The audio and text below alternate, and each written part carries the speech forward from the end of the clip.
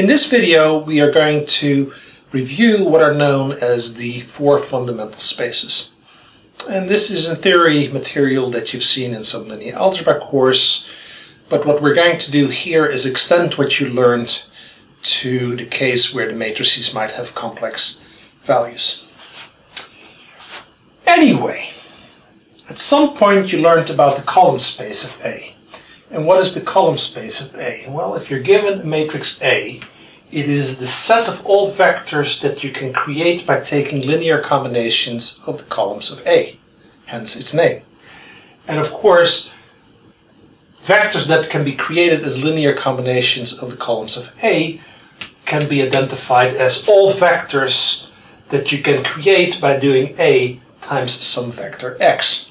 Okay, so it's the set of all vectors Y such that there exists an X where A times X is equal to Y.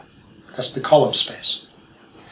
And then the null space is another space that you ran into, and that's the set of all vectors X that map to the zero vector when you apply matrix A. So it's the set of all vectors such that A times X is equal to 0. And then another space that you found was the row space of A. And the way I like to think of that is if you multiply a matrix A on the left by a vector, a row vector, then what you're doing is you're taking linear combinations of the rows of A. That, of course, is a row vector. The row space of A consists of column vectors that can be created by taking linear combinations of the rows of A when you view those rows as column vectors. That's what this here says.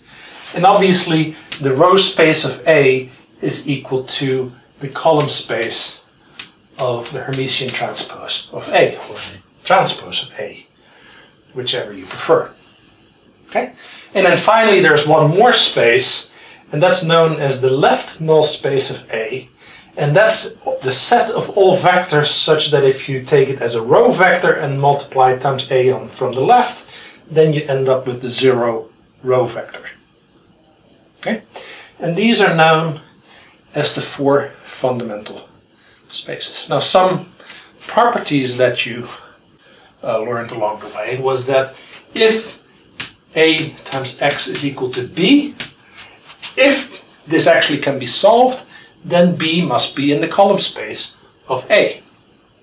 Okay? If you find such a solution, and then you add a vector in the null space of A to the solution X, then again you get B. If A times the null Xn is equal to 0. What you're going to do next is do a few exercises that help you remember what these spaces are, and that also help you determine that certain spaces are orthogonal to each other. And that then will allow us to create a picture that kind of summarizes how matrix A maps vectors to other vectors.